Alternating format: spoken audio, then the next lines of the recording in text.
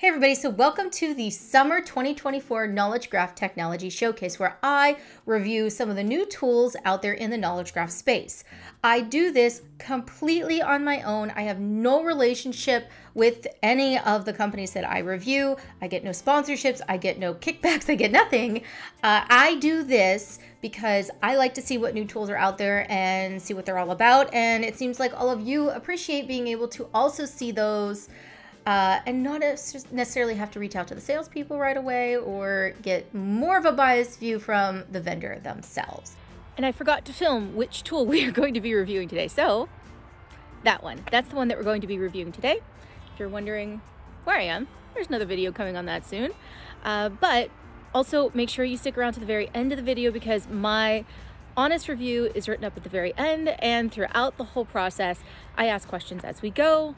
And hopefully that helps you if you're interested in this. If not, at least it's entertaining, hopefully. All right, so without further ado, let's go get started. My name is Sebastian Schmidt. I'm CEO at Metaphacts, and we are specifically focusing on the business users. So on kind of the generic user in the organization, those people that hold most of the relevant domain knowledge, and they have to be able to capture that.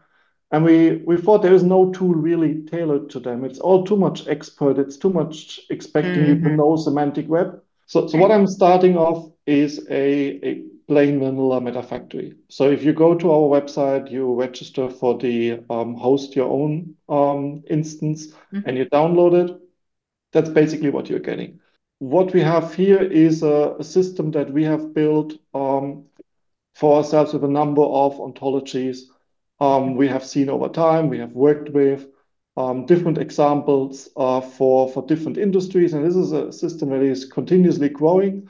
So one example field is the pharma field, and the idea, I don't know if everyone is aware of that, but the idea with ontologies, sort of semantic models in the semantic web standard is that you should not reinvent the wheel. Because if you are in a specific industry, if you're working on a specific use case, very likely someone else in the world has that same problem, is modeling that same things.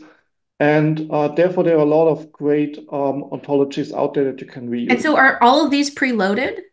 So those are exactly, there are many of them are just preloaded. They are imported from the public. Like here we have from the Pistoia Alliance, the IDMP ontology. But also you can build them directly in the tool. We'll do that in a second as well. Awesome. So here we have an example for registration of authorities. So in the pharma domain, whenever you have a new product, a new drug, you have to go through a number of regulatory processes to get that out in the market. And this ontology describes part of that.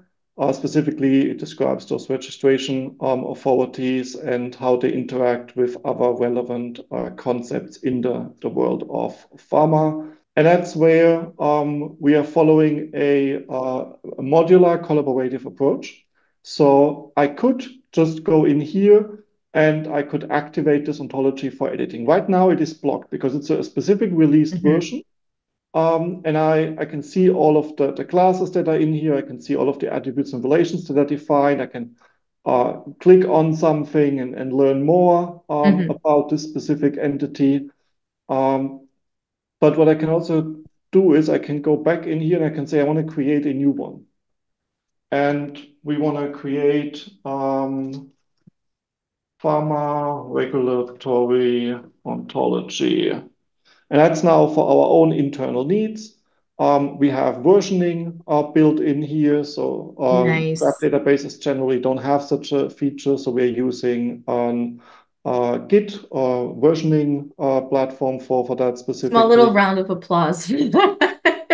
That's one of the hardest things to do in graph. And you're just like, yeah, we just threw it in. Again, like everyone has to figure out what their versioning process is because you can add a lot of breaking changes when you have versioning and changes to a graph. But I'm glad that it's already pre-built into when someone's developing a project. Yes, yeah, and this is something for the actual data that you tie in with it. There is this, well, sometimes I need versioning, sometimes I don't. honestly, when you're building ontologies, when you're building semantic models, I think you always need it. It's not an option. You just require that if you want to in any way do a collaborative Yeah. process here. And what I can now do is I can either just work in my own bubble and create my ontology. Hmm. But we talked about it. That's rarely what I want. I want to build on what already exists. So I can tick a few Oh, I ontologies like where I that. say, well, these are relevant for what I want to do. And these will be imported and they will be available in here for kind of bootstrapping that ontology. You know what So I also think, like if you're the ontologist or if you're someone at your organization and you're trying to show what when you're using linked data standards like that, a lot of folks I've talked to, they don't realize that you can mix and match the different yes, schema. And I think you've just shown it. yes. And now we did select two ontologies. Somehow it shows that we already have six. And the reason for that is that what you're importing might have imports defined itself. Hmm. So Hmm. you're getting all of that back. So you don't have to know exactly what someone else imported. If you know, well, I need something that's in their ontology, you take that one and you automatically get everything that belongs to it. And now Nice. I can move my scope to say, well, I care about all of the ontologies. So I want to see what's in here and I can say, well, actors, that's an important one. I need that. And then there's such a regulatory context. That's a good thing. We'll need that and we'll need the agency. And now I can go in here and I can define my own links to those. So I can, when I need to add my own class, when I need to kind of build something of my own, something that I create context to. So my own organization class, let's say organizations are not defined in here, and that's really a bad example because they're defined in many good ontologies where Yeah. we use it from. And now I can define a link to this. And here again, I can reuse. I can take Oh, good. existing relations that already exist, or I can come up with something that I kind of need here. So we have the regulatory context, we have the organization, let's say they monitor it. And now I can go further and I can define minimum and maximum counts. So what I can now do is I can save those changes. And what I get with that is such a in development version. So this Hmm. is already in the graph database. It can be run in the graph database. I can, for example, do validations against the data. I can already look at my Git versioning because it's already automatically Hmm. versioned on Git. So what I can now do is I can start a review process because you also need some governance around that. Hmm. Um, if you're collaboratively working on that.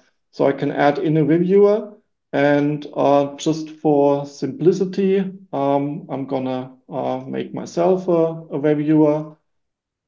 And with that, I can now also see that I have to review something. I can see in which state it is so that the reviewer has not provided any review yet. And as the reviewer, I can now jump in here and I see, hey, there's something to review. I can see my specific view that has been prepared for me, or I can switch to another one if there are others. And I can now say, well, I want to approve or I want to request changes to Mm. this. I can look at what exactly has been done in here. So we see someone created a new class, someone created a Hmm. new relation. We are so invested into knowledge graphs that we are trying to make everything a knowledge graph. So all of that information you are adding here is part of your graph, which means you can Nice. query it together with the ontology in the same way.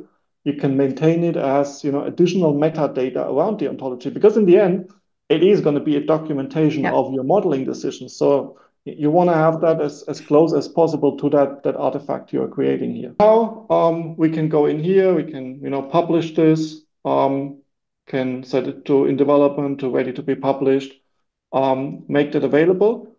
And what I can also do inside of the ontology, I can link it up to vocabularies. So here we have defined a vocabulary restriction on a SCOS vocabulary defined in the same platform, which means I can jump in here and I can manage that specific vocabulary, which means for that class, only values from that vocabulary are accepted. And again, here I have the same concepts behind. I have the versioning in Git. I have the whole management in the platform, and can easily get from yeah, get that out to the domain experts to continuously maintain. Nice. And they don't necessarily have to be ontology experts to do that.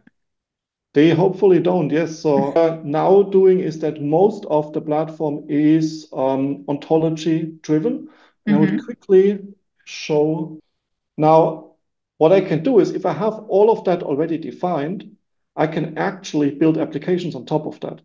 Or I can integrate data via that because that ontology is also how I want to do the data integration. And if I have a number of data sources that we are federating, I can also use that to know exactly which data for which of the parts of my ontology will I find where, which makes this more efficient, allows us to have more efficient queries against the different sources, and give you a better overview of where the data resides. And then in the front end, as your ontology changes, matures, expands, you can easily follow up. We can have fully automated creation of front ends, or you can have a mix of manual, automated, all the way to very tailored specific experience that would even differ from the underlying ontology. Here you have a split into what we call a branding app. So you can really make it look like this is a homegrown internal tool. And for a lot of organizations, this corporate identity, corporate design is so critical for adoption of applications that is one thing that we are supporting here specifically. And then you have your use case app. So that is the specific functionality and presentation of the data and the interaction. And that's everything from search to pathfinding to exploration to data authoring, different dashboards, all of that together. And the use cases are from interior design modeling to spare part management to product lifecycle management, risk assessment. The world is your oyster. Yes, There's so many now. we're continuously getting surprised by the interesting use cases that you can build on a graph. So it's really great to see also what the community is doing with that and all of the ideas of where to apply graph. And unfortunately, I can't show you any of those customer systems, but I can show you some of our internal examples. So taking that Nobel Prize ontology, we had one of our consultants invest 2-3 days to quickly build a front end for that. So we can navigate here by laureate or by Nobel Prize. We can, for example, do that by laureate here. So what we are doing is we are federating here, meaning we use the Nobel Prize dataset and ontology, but then we have additional information that we pull from Wikidata, like, for example, those pictures. I see. Okay. And then from the ontology, we use the relations and attributes to build those filters here automatically. So if we would be expanding the ontology, we would get additional filters. And we can, for example, say we are looking for someone in a specific country. We can now high to low, see which countries had most. For example, select the US. We can check the categories. Again, might want to have the high to low. Just 10 in literature. Let's see who that is. And we can, for example, see that Bob Dylan was awarded with a Nobel Prize in Literature in 2016. And we can jump in here. And again, we follow that link data publishing here. So we have the URI again here for the Bob Dylan entity. So the ontology is basically what's driving the structure here. So we have Bob Dylan, the the data resource typed as a person and as a laureate. Mm-hmm. And in the platform, we now said we need a template for all laureates. So whenever you click on a laureate, we want to Mm. have the same way of visualizing it. Okay, So so the that's ontology is helping you build a template for the data that it populate. Okay. exactly. So that's kind of building the framework around Yep. it.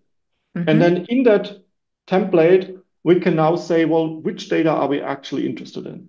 So let me quickly log in here. Oh, I have to go back. So what I can now do is I can actually edit the page. So I can go into the experience of someone building out Mm-hmm. such a Mm-hmm. template. And there we can then see how we are bringing together the data from different sources and how we are using the structure. So we can already see here the resource Bob Dylan itself has no definition for how to visualize it. But there Mm-hmm. is applicable templates laureate and person, and the Mm-hmm. laureate one is marked because that's the one that has been configured and is currently Ah. being displayed. And then in here, I see basically a mashup of Sparkle queries Mm-hmm. and such HTML tags. So those Mm-hmm. are our components. So those are web components specifically designed for interacting on graph data. Mm-hmm. And then with a simple Sparkle query, you kind of define which information you want to show here. So here we Mm-hmm. have a map, and we are pulling information from I think this is mostly from the core data set, but Mm-hmm. then we are also doing a mashup with the Wikidata endpoint, and we are pulling additional information there. Mm-hmm. And while this looks like just a standard service clause, it actually uses our federation engine to Mm. create an optimized query to pull that information from Oh, a nice. Wikidata endpoint and then put that together in here. So this looks a lot like the kind of code you would have to build a web page. So if I was coming in and I wanted to make a template, do I have to write all this code out, or is there like drag and drop kind of templates that I could use instead? So there is a number of things. Okay. So you have In a the type pad, completion that's great. here. It gives you all of the different components. And then let's use something that's maybe more interesting, the chart.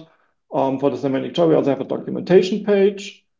And on the documentation page, we give you examples, we give Mm-hmm. you recommendations, configuration details, and then we give you a number of detailed examples with the specific code you can just copy. So that's the idea to allow you to be really quick in building new visualizations, also getting some inspiration on what I can actually do with this, what type of charts are available, how exactly would I configure them. Nice. It's often easier if you just have a starting example and you can Yeah. just copy and work with that. Yeah. I like that. And then again, everything I'm building here, um, I can version again on Git.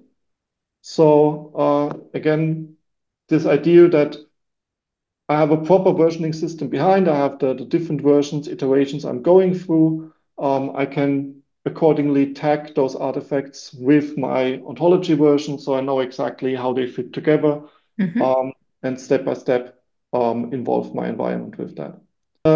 The easiest thing you can do in the platform is you deploy it on top of your graph, and you do get some basic visualizations in templates, but you also Mm-hmm. get a nice graph exploration. So you Nice. can really explore the full graph. You Mm-hmm. get those annotations with the ontology information. So Bob Dylan is a laureate and person. We can explore via those relations. We can see what else. We have that already.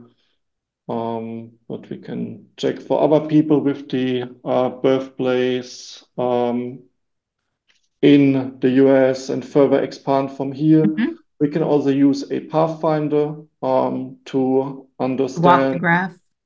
exactly how certain nodes are related. So it's going to then run over that graph and give us as a result all of the different paths that are connecting those two via 1, 2, 3, 4, 5, 6 hops and so on top of your graph. So you can use that from the start.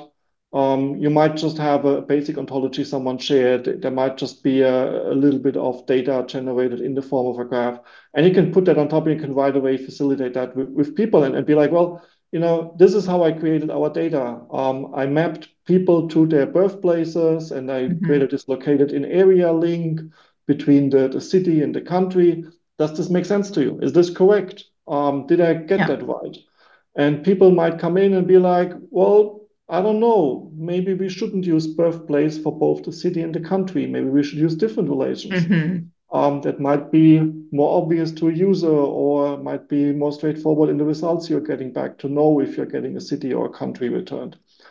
And that's nothing you see in a turtle file. That's something you see when you really look at it, when you explore it, when users interact with it, and and they're looking at this and they're like, well, where is that information? Which of those links will I have to go? That's when you realize, well, I didn't use the term they are familiar with. They're not finding what they're looking for. And for all of that, we have a ton of different components.